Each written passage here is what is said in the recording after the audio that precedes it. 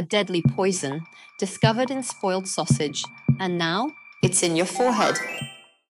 In the 1820s, a German doctor named Justinus Kerner studied patients who developed paralysis after eating contaminated meat. In his candlelit lab, he found a mysterious toxin that blocked nerve signals completely.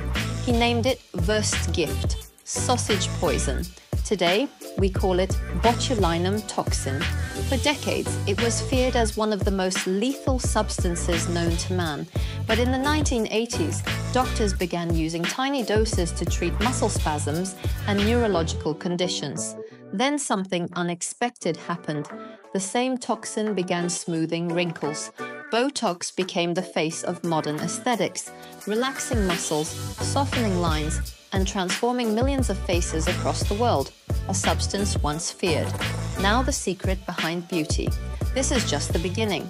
In our full video, you'll learn the entire history of Botox, from toxin to transformation.